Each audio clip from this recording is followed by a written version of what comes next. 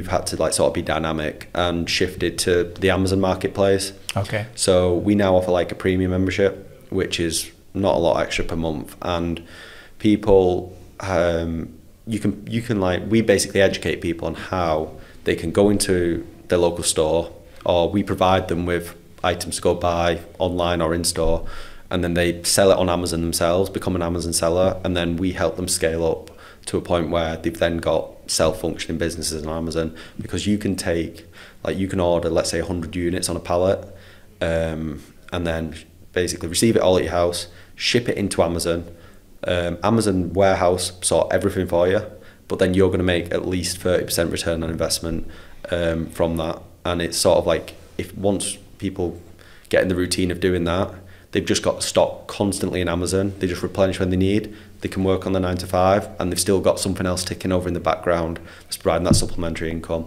So like for me now, it's sort of progressing that side of the business, and making sure that people have got a stable income, because Amazon is like a completely different beast in terms of a reselling marketplace.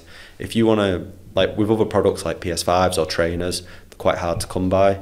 But with Amazon, it's literally 90% of items you could find in the store. If you scan it using some of the seller apps that we help you with, you'll find that you can make a markup on it if you sell it on Amazon. And just because what people pay for Amazon Prime, it's like what Amazon have done is amazing, and it's like it allows us to sort of take advantage of that opportunity and Sure. make an income from it. Wow, amazing.